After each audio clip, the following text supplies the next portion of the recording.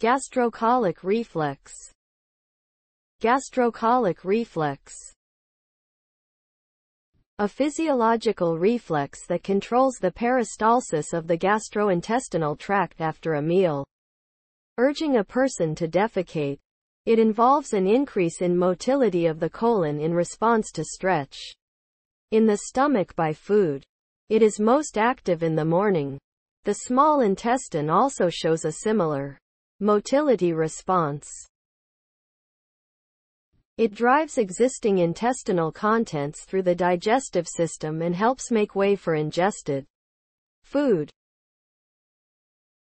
It can be used to optimize the treatment of constipation along with stimulant laxatives, e.g. senna, glycoside, bisacodyl.